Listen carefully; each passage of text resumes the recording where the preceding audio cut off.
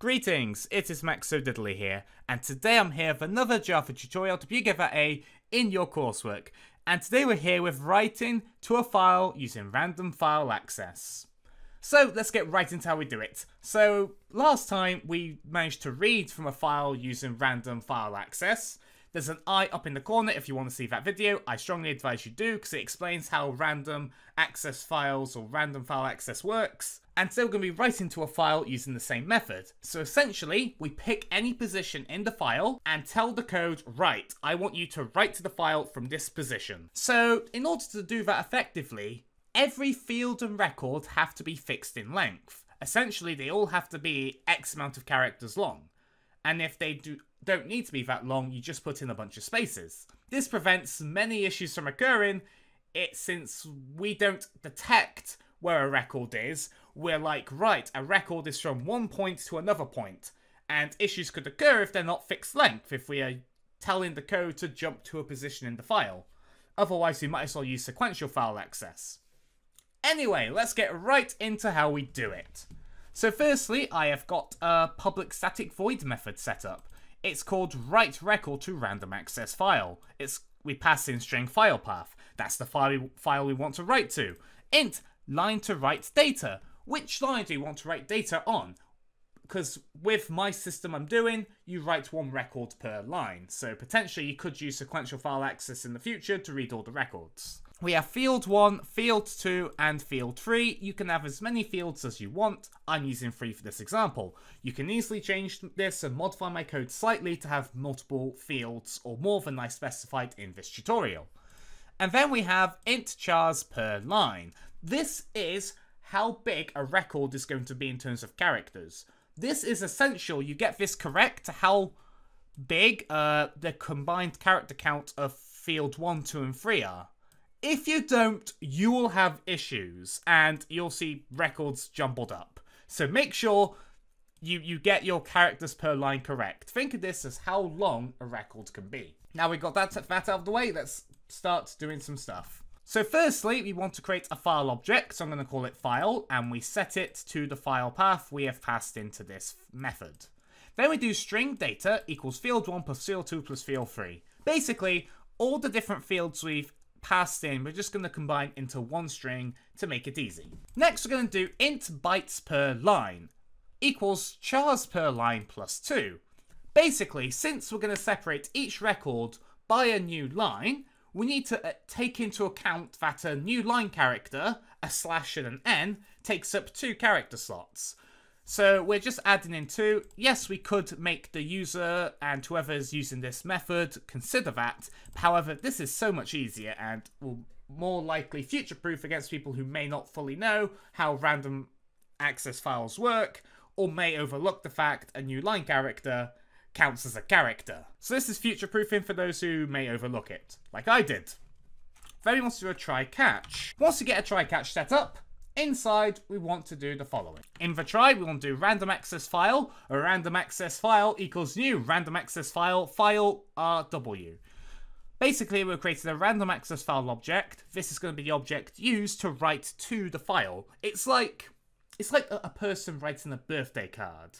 They hold the pen and they write whatever they're told or whatever they think of to put in the birthday card. Probably happy birthday, but you know, maybe it's like, congratulations, you're gonna die soon. Then we do equals new random access file. File, this is gonna be the file object we created here. And then we put RW. RW stands for read and write. Yes, you could just put in W in this case because you're only writing, but I'm doing this because, you're not the boss of me. I'm my own boss. If you don't like this, go to some other channel. Oh wait, you can't.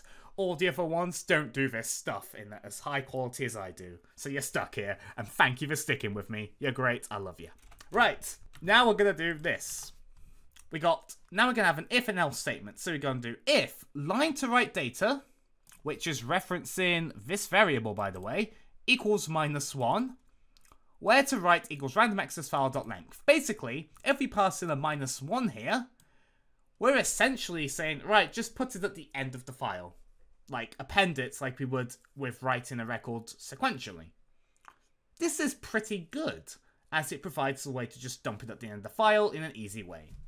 Else, where to write equals bytes per line times lines to write. Basically, to jump from one position to another, to jump from the start of one line to the start of a new line, we need to basically get the amount of get the bytes per line, and then times it by line to write data. I explained it in my previous tutorial how that works, so click the eye up there if you want to see it. After that, we're going to do random access file.seek, where to write. Random access file.write, data.get bytes. Random access file.write bytes, system.property get line separator. Random access file.close. What are we doing here? We're telling the random access file object, right, put your pen into position we've just told you. Where to write is here, by the way. So the person writing the birthday card has put their pen in the spot they want to start writing from on the card.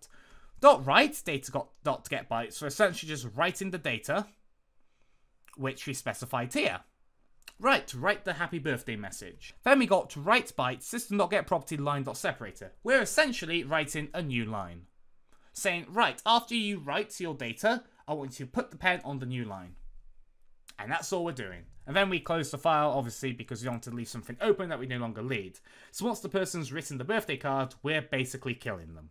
I'm sorry, guys. I sometimes say dark things. And in the catch, you can put something like error, you can do what you want, you could print the exception, have some fancy error handling like, sorry, the guy writing the birthday card had a heart attack because someone wrote his name in a black book labelled Death Note. I've been watching that anime, I binged it, it's a great anime.